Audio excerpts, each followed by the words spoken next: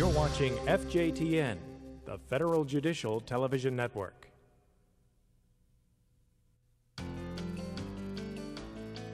The Federal Judicial Center presents Science in the Courtroom, a series of programs for judges on science and scientific evidence.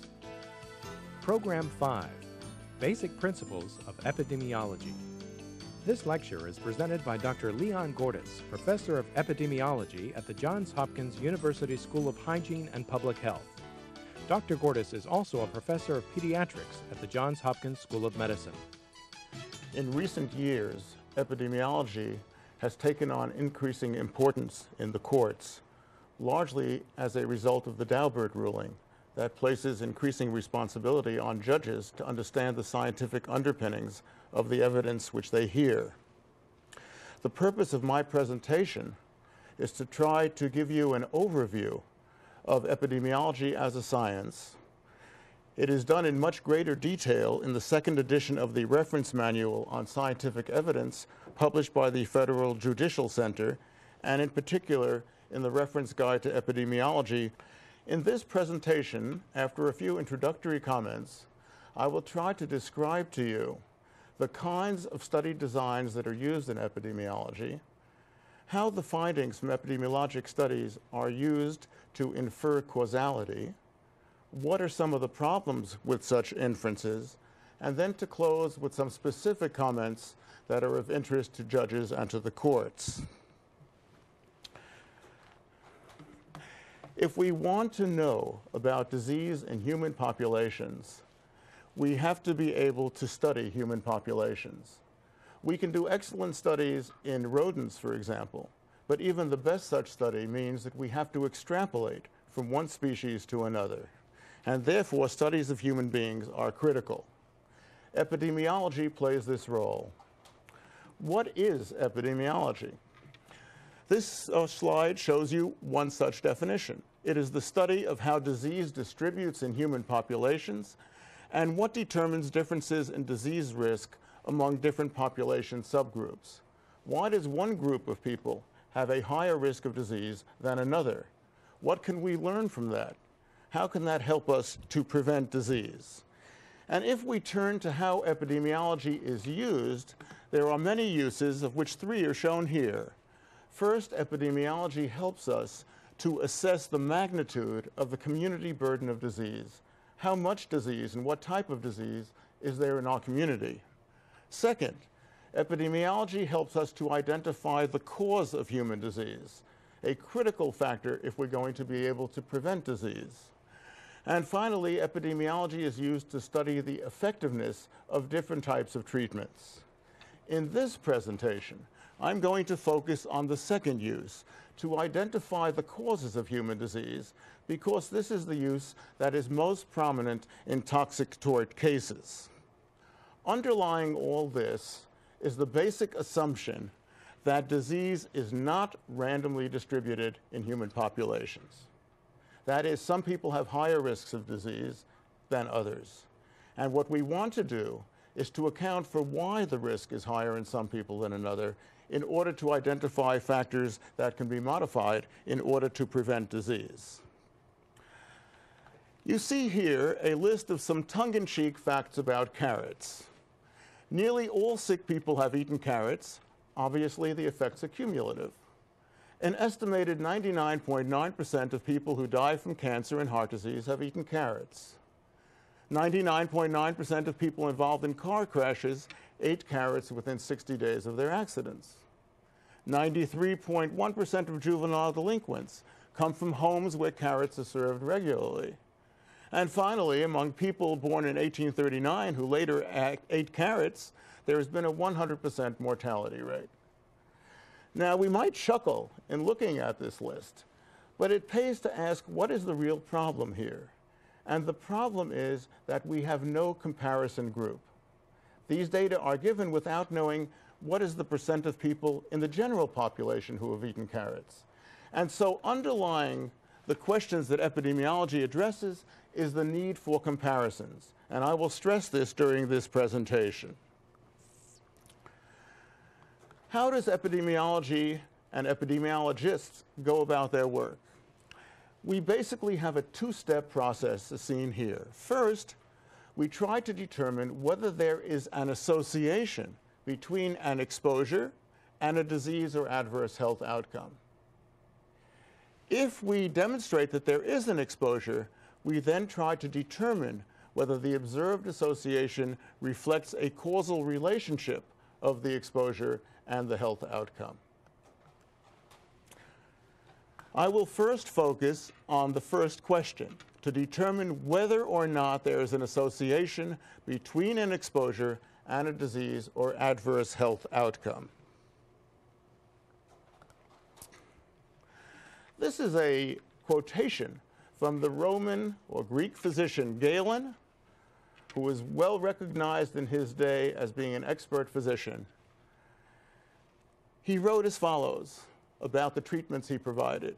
All who drink of this treatment recover in a short time, except those whom it does not help, who all die.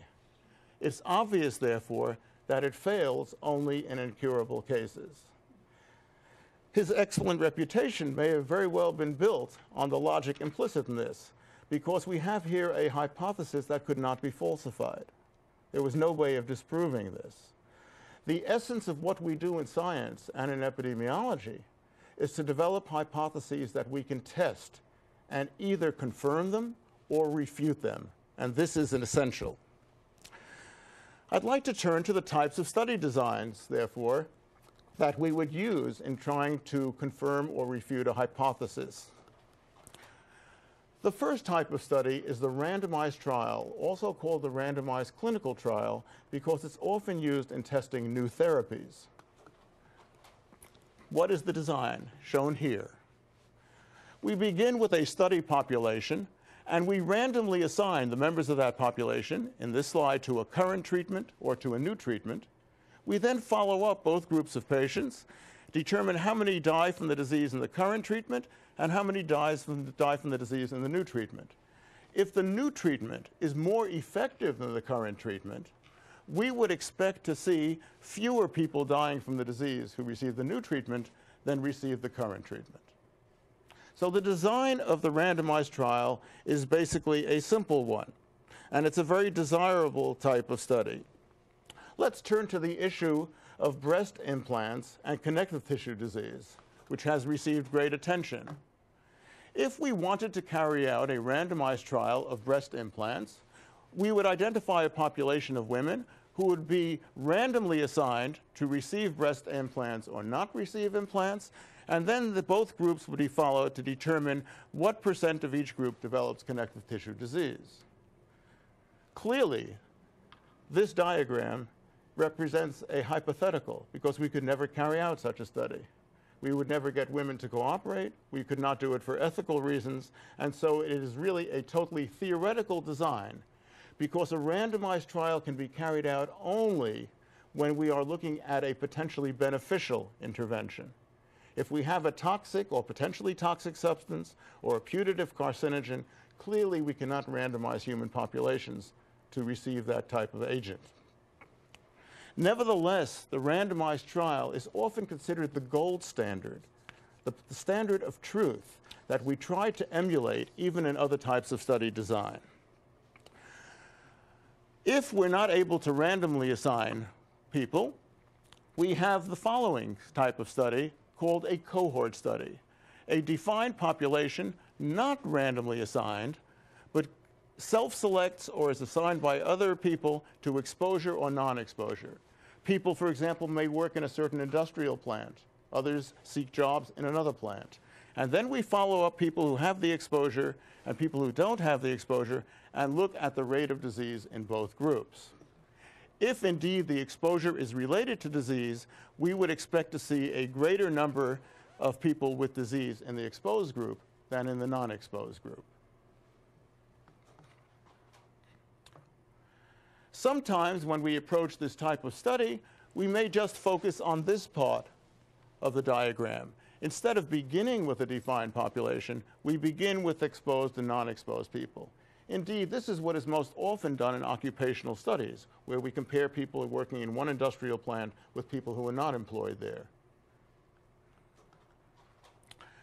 So what we're talking about is the cohort study, also called a prospective study.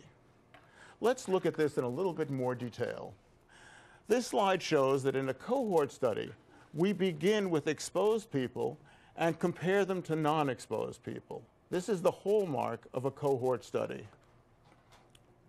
We then ascertain what proportion of both groups develop the disease in question. If exposure is associated with disease, we would expect that a greater number of exposed people will develop the disease than do non-exposed. This is the straightforward rationale of the cohort design. And if we apply this to the issue of silicone breast implants, we would identify women who've had implants, compare them to women who've not had implants, and look at the development of connective tissue disease in both groups.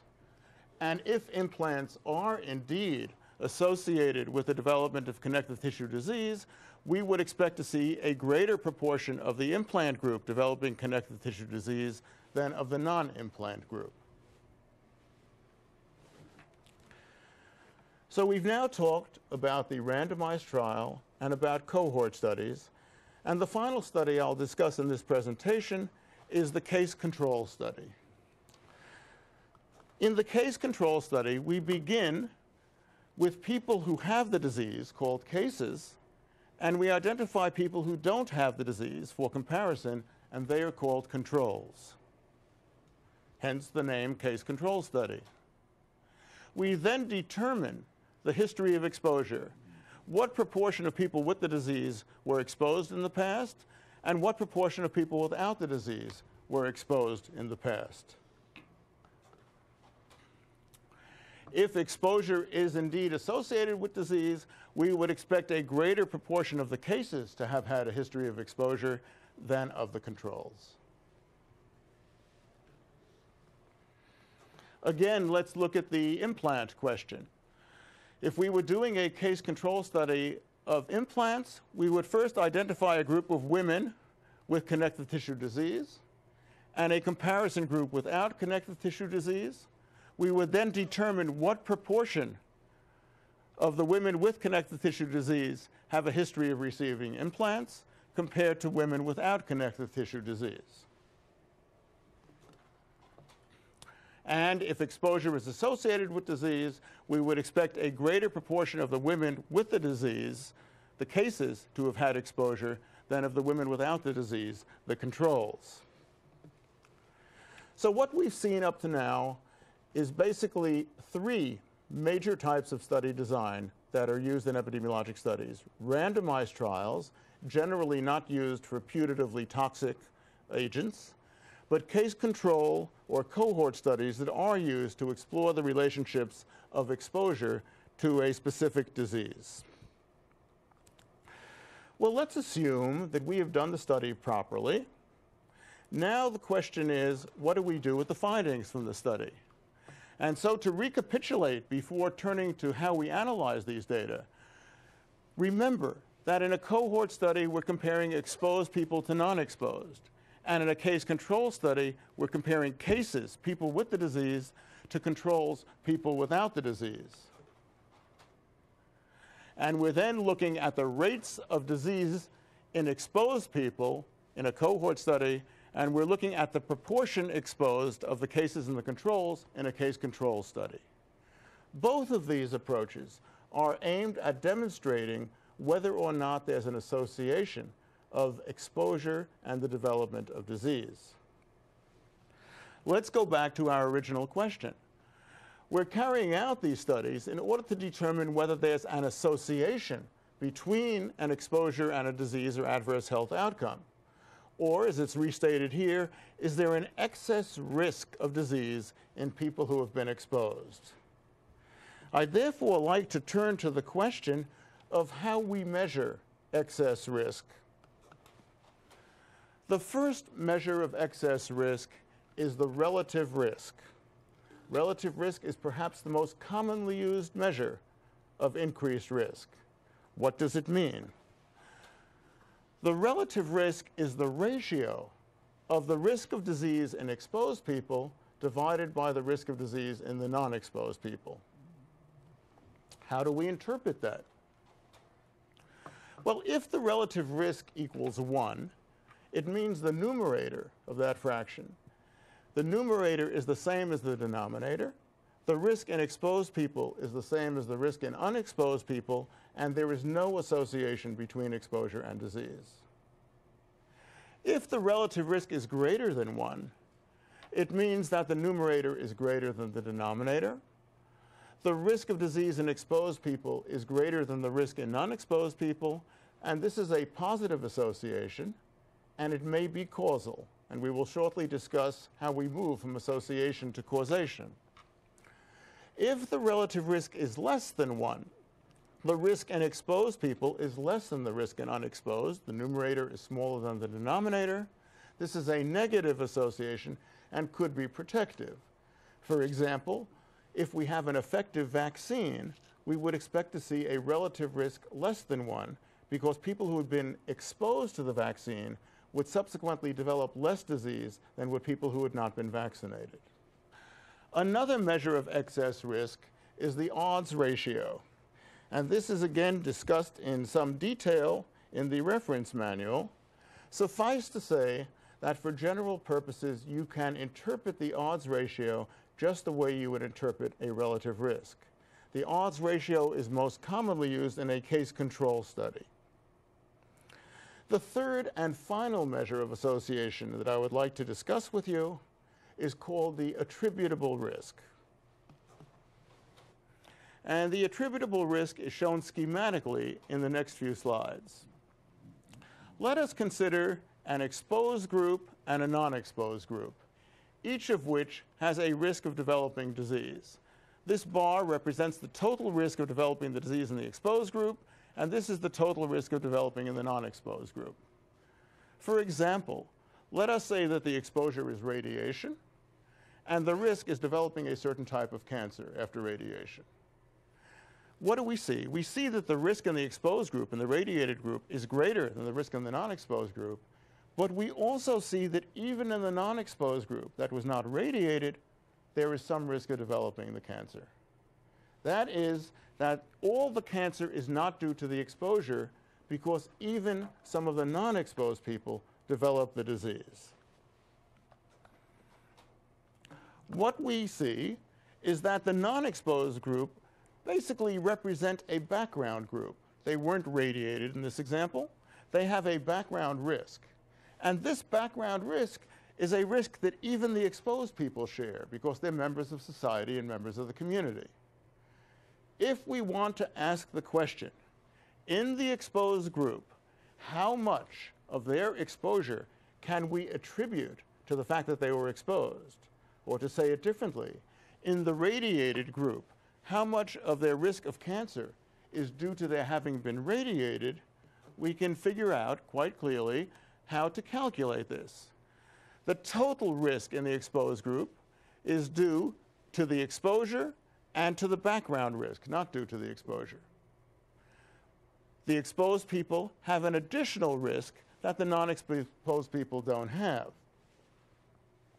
If we want to calculate how much of this risk is due to the exposure, we would take the total exposure, the total risk in the exposed group, and subtract from it the risk in the non-exposed group. This would be the attributable risk. This would tell us how much of the risk can we attribute to the exposure. The attributable risk has taken on meaning in the courts because it has been suggested that an attributable risk greater than 50% could be equated with more likely than not that a specific exposure caused the disease. This is extremely controversial and complex and is discussed in more detail in the chapter in the reference manual. So far, what we have discussed are the various types of study design and how we use those study designs to determine if there is an association of exposure and disease. Now we have to go to the next step and say, is the association causal? And this was the second question I showed you in the earlier part of the presentation. How do we move from association to causation? This is a particularly challenging step. Decades ago, when the possible link of cigarette smoking and lung cancer became apparent, the Surgeon General convened an expert group to set guidelines or criteria for how we would move to causal inferences from evidence of causation. Some of these are seen on this slide. First, is there a temporal relationship between the exposure and the disease? What does this mean? If we believe that a certain exposure causes a disease, then the exposure should have occurred prior to the development of the disease. If the exposure occurred after the disease, clearly it's not consistent with a causal inference. Next is the strength of the association, also called the relative risk, which I just discussed. Third is the dose-response relationship. The dose-response relationship says that if an exposure is related to the development of disease, the greater your exposure, the greater your risk of disease should be. The association should also be consistent in different studies. And if we remove the exposure, we would expect that the risk of disease would go down. The relationship that we're suggesting of causation between exposure and disease should be biologically plausible, and we should rule out alternative explanations. And it has also been suggested that the association be specific for a certain exposure and a disease. Let me show you two examples. And particularly the issue of temporal relationship is what I would like to focus on for a moment. This is a well-known saying, post hoc ergo propter hoc. After this, therefore because of this. This is a human tendency to interpret the cause of any event as being the event that preceded it. That because something follows something else, we generally assume that it must be due to that. Clearly, that is not so. As I said a moment ago, we need to have a temporal relationship. We need to know that the putative cause, the exposure, occurred before the disease developed, but it does not mean that every time something follows something else, that it is causally related. This slide shows the dose-response relationship of lung cancer and cigarette smoking. As I mentioned to you a few moments ago, the greater the exposure, the greater the risk. And this shows that with more cigarettes smoked, the greater the risk of dying as reflected in the mortality rate. So this is an example of a dose-response relationship which provides extremely strong support for a causal inference. Let's stop and ask the question, what are the legal and policy implications of finding a strong association even if causation cannot be determined by using these criteria or guidelines? That is, we show a strong association, the relative risk is high, but when we go to that list of guidelines, we're not able to document them. Often we just don't have the data. The appropriate studies haven't been carried out. This represents a major problem for the courts in interpreting epidemiologic evidence. We speak of factors being risk factors rather than causal factors only because the evidence is not strong enough for us to come to a conclusion regarding causation. But it is an unresolved issue and poses serious problems for people faced with interpreting the legal implications of strong association and yet not having the causal guidelines fulfilled. At this point, I'd like to turn to some of the problems that we encounter in trying to interpret the results of these studies and in trying to infer causation. If we want to infer causation, that is to conclude that a certain exposure is associated with an increased risk of developing disease, the first question we have to ask is, could the association be due to chance? Let us look at an example. Years ago, there was a major issue raised, which had tremendous legal ramifications, regarding the question of whether Bendectin use, Bendectin was a sedative hypnotic used by women in pregnancy, the question was whether bendectin use might be associated with congenital malformations. Let us go schematically through the considerations in this issue. This oval, shown diagrammatically, represents a population of pregnant women. Within this oval, there is a subset of women who've used bendectin in pregnancy, shown by the circle. Within this group of pregnant women, there is also a subset of women who deliver a child with a malformation. Well, what are the possible relationships between bendectin use and congenital malformations? Let's look at a few scenarios. In this scenario, we see that all the children with malformations were born to women who used bendectin, shown schematically here. This would certainly be very strongly suggestive of a relationship between bendectin use and the risk of malformations. Another possibility is that none of the children with malformations were born to mothers who took bendectin. They're mutually exclusive circles. And this would be strongly indicative that there's no relationship between bendectin use and the development of malformations. What usually happens? What usually happens, however, is that we have a partial overlap of the two circles. There are women who have a child without malformations who didn't take bendectin. Many bendectin users never had an abnormality in their child, and yet there's an overlap area of women who took bendectin and whose children had malformations. This overlap has taken place by chance, not because bendectin caused the malformation, but just because you would expect with these two sized circles that there would be some overlap between the two. Where does the dilemma arise in interpreting that? When a child with a malformation whose mother has taken bendectin is presented to the jury, what the jury is seeing is a child from this area of overlap. But it doesn't take into account what is the probability that this overlap could occur by chance. And so we have statistical methods that are not part of this presentation for addressing this issue of the importance of chance, and could the findings we have of an association be artifacts of chance.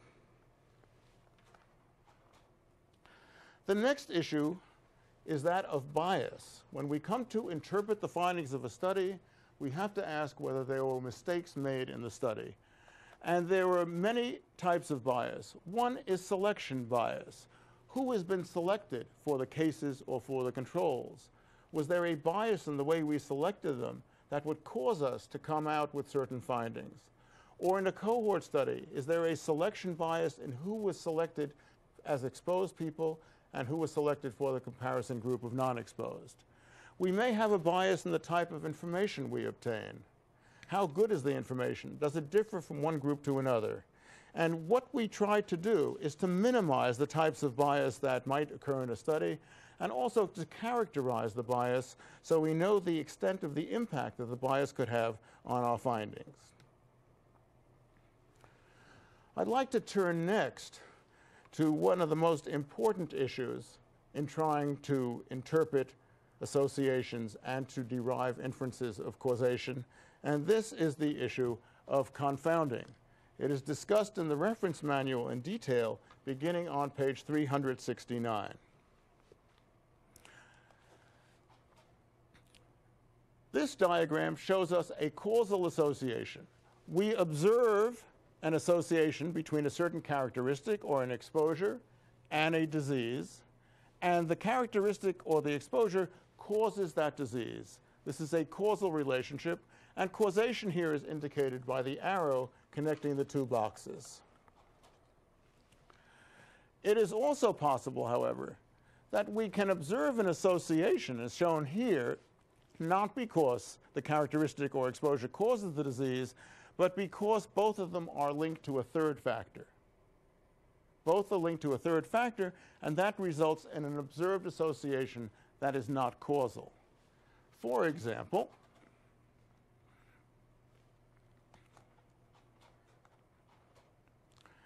this slide shows two possible interpretations of the well-known association of increased cholesterol and increased risk of coronary heart disease. On the left is a causal relationship. On the right is a confounded relationship. Here we see that increased cholesterol causes an increased risk of coronary heart disease. Here we see that increased cholesterol is observed to be associated with an increased risk of coronary heart disease, not because they're causally related, but because a third factor, called factor X, is linked to increased cholesterol and is a cause of coronary heart disease. What could that be? It could, for example, be the genetic profile of the individual. There could be a group of individuals who have a genetic profile that puts them at increased risk of coronary heart disease, and that same genetic profile is associated with an increased cholesterol. Well, you might ask, why do I care? What's the importance of this? The importance is that if the true model is what we see on the left, then if I can intervene and get people to lower their cholesterol, I can anticipate that I'm going to be able to lower their risk of coronary heart disease. But if the model is a confounded one that we see on the right, no matter what I do to reduce the cholesterol, I'm unlikely to have any impact on the risk of coronary heart disease, which is being caused by that genetic profile. So understanding whether a relationship is causal or confounded is extremely important.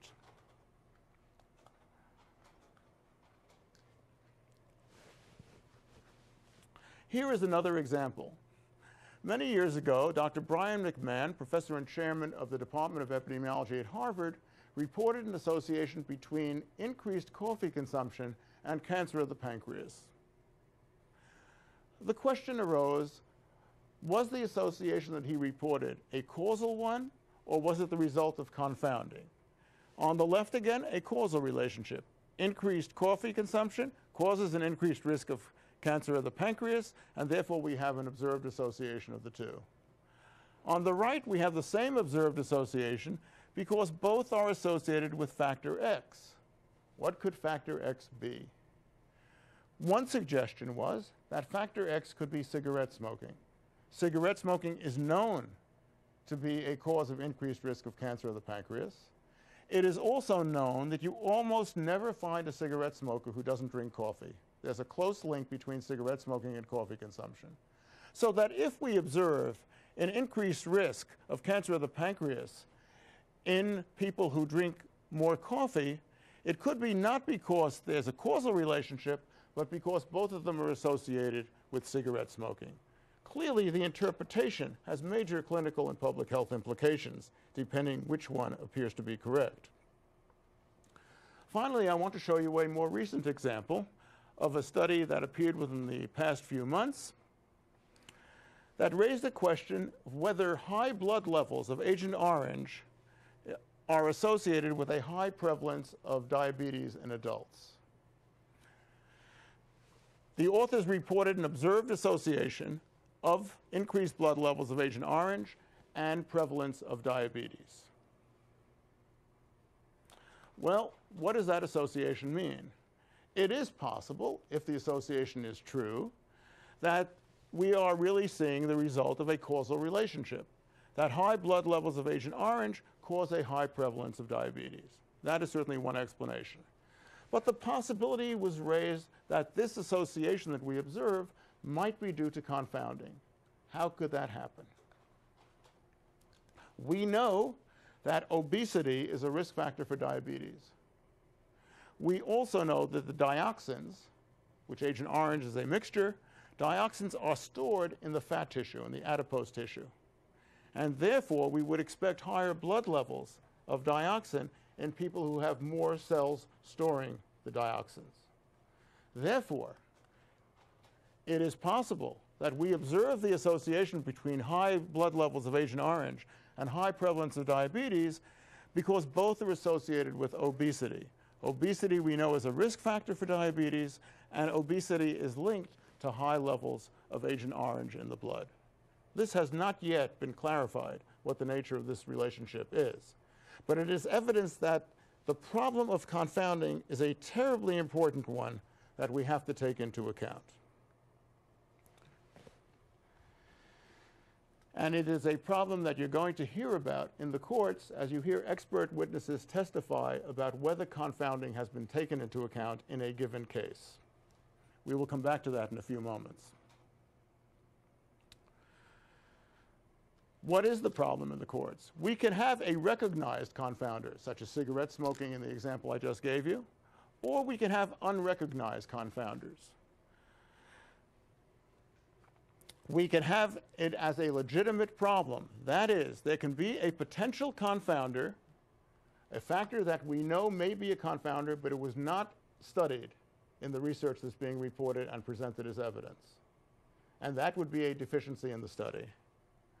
But we often hear the statement made in trying to dispute a study, quote, all confounders have not been taken into account, but no specific confounders that have been omitted are listed by the person who is trying to disparage the study.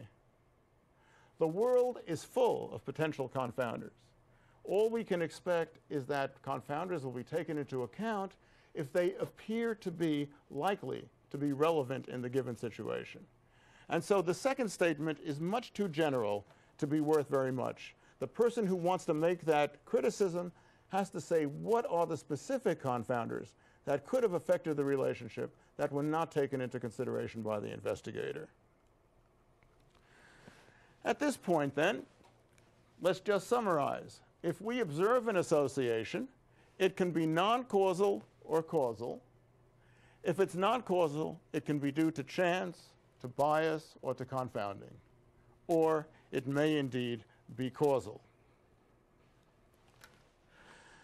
I'd like to turn now to some questions regarding science and scientific evidence. These are questions that have been raised with me over the years by judges who are dealing with epidemiologic evidence in their courtrooms. First, why don't human and animal studies always agree? This can be very disturbing. One scientist gets up and testifies about findings from animal studies. An epidemiologist may get up and testify about findings from human studies, and the findings don't agree. We're obviously dealing with different types of subjects. You cannot automatically extrapolate in dose or in effect from animals to human beings. And so there are very legitimate reasons why the studies may disagree. Secondly, we are asked, why do epidemiologic studies or epidemiologists often disagree? And that's a more difficult problem, and the reason we often disagree, maybe not that often, but the reason we may disagree is because there may be questions about certain methodologic issues in the study. There may be questions about differences in how we interpret the data, and this can be extremely complex. Judges will ask, why do many scientists often refuse to commit themselves and seem to hedge in their opinions?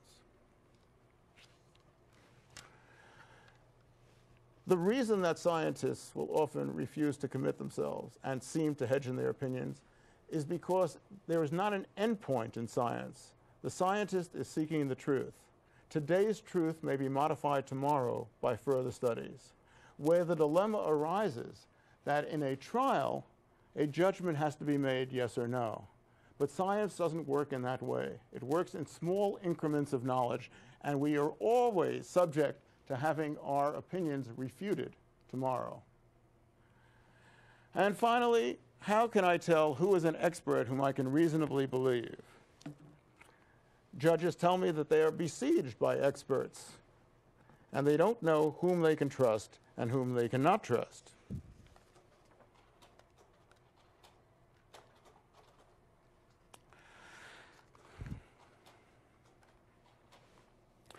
I'd like, therefore, to comment and to offer some personal opinions about how I believe you can try to assess an expert witness.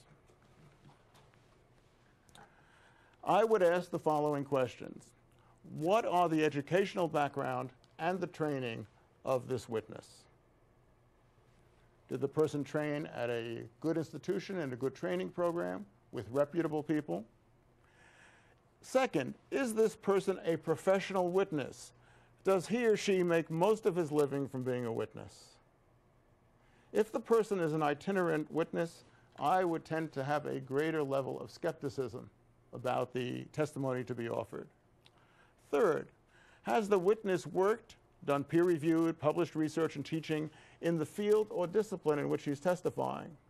Or has the person come from a totally different field and become an instant expert in epidemiology or in any other field? Does the witness always give an extreme and unequivocal position? I mentioned a few moments ago the importance of uncertainty and of changing opinions in science. Does the expert acknowledge the limitations and uncertainties and admit to the possibility of being wrong? Can the witness name other people working in the field, including some people who disagree with his position? And finally, if the witness can name those people, can the witness state the reasons why those people disagree with him? I think that these questions can provide very useful guidelines regarding the potential testimony that the witness is going to provide. Perhaps one of the major questions that epidemiologists are confronted with in the courtroom is the following. Can we derive causal inferences regarding disease in an individual? The judge will say, did this person's disease occur because of this exposure? The problem is that epidemiology is not well equipped to answer that question. Epidemiology can answer the question best whether a certain exposure has been shown to be capable of causing this disease in human populations. But in a specific individual in whom there are often multiple exposures, for example, such as at an industrial site, it may be very problematic to come to a conclusion regarding the question of whether a specific exposure has caused the disease in this individual. I mentioned earlier that the attributable risk has been used particularly by lawyers, with an attributable risk of over 50% being considered by some to be an equivalent of more likely than not. But I should say that this is a use that has been made by lawyers. And this issue is discussed on page 381 of the reference manual because it is an important issue. The issue of whether we can draw a conclusion regarding the cause of disease in a specific individual is one where epidemiologists would generally say they cannot draw that conclusion, but in which the courts are desperate to be able to draw such a conclusion, and many have therefore gone to this issue of attributable risk. It is a legal decision and not a scientific or epidemiologic decision to use attributable risk in this manner.